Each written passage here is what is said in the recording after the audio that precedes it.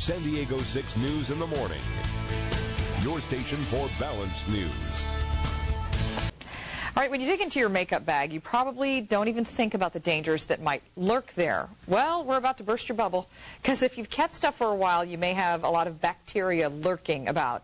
And Dr. Richard Chaffoo is a triple board certified plastic surgeon with La Jolla Plastic Surgery, and we're going to talk to him. And hey, thanks so much for coming in. Good to be here. You know, we were just talking in the break, and I had no idea. I'm doing so many things wrong.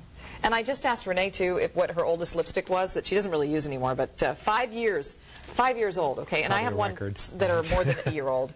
That's a no-no. It's right? not a good idea. You know, what you'll find is a lot of people keep their makeups in plastic bags that are closed up in places like the bathroom, which is not a good place because there's way too much humidity and bacteria, or in the glove compartment of your car where it's too hot and it dries a lot of these products out prematurely. Oh, that is just so sad.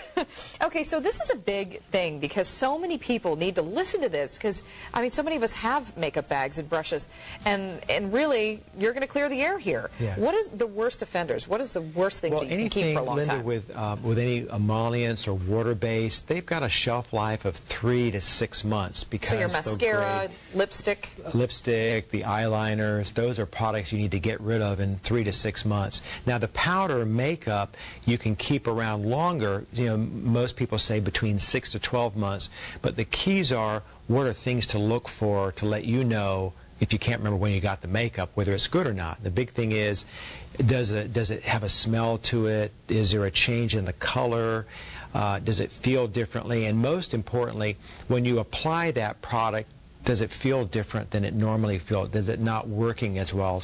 And at that point, you need to get rid of it. I don't think I can really tell at 2 o'clock in the morning because I'm not really awake. But okay, exactly. So that's another story. So there's these little symbols and things that I just discovered too in reading about this prior to the segment that people can look for. I mean, sometimes they're not there because there's not really any specific guidelines. Exactly, and that's the unfortunate thing. You know, medical devices and drugs are regulated by the FDA, so they're required to have an expiration date.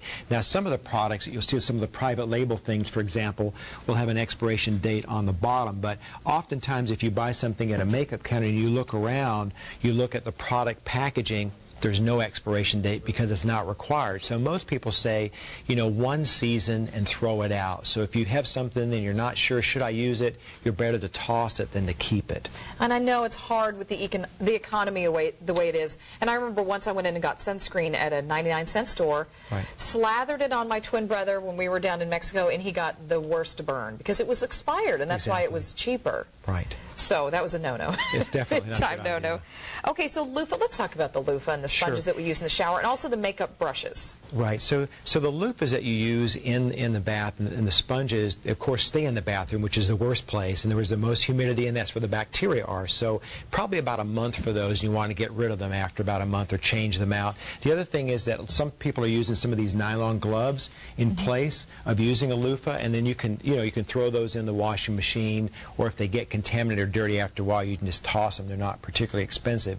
But the big important thing is, in addition to making sure that your makeup is not that old, you want to make sure that you clean your brushes properly. And it's a simple thing to do. A little glass bowl. You can throw in, a little hand sanitizer, a baby shampoo, even some dishwashing, and some water. Get it soapy and suds, and just dump those in there. Okay, and everyone out there who's listening, that means about once a week. About once a week. You need to clean it. Okay. Exactly. Hey, thank you so much for coming in, and I hope people take this to heart and listen. And I know that I'm going to go home and look at my bag differently. Maybe do some cleaning up. Thanks. Thank you. All right. For more information, go to san diego6.com and click on Hot Topics. We'll be right back.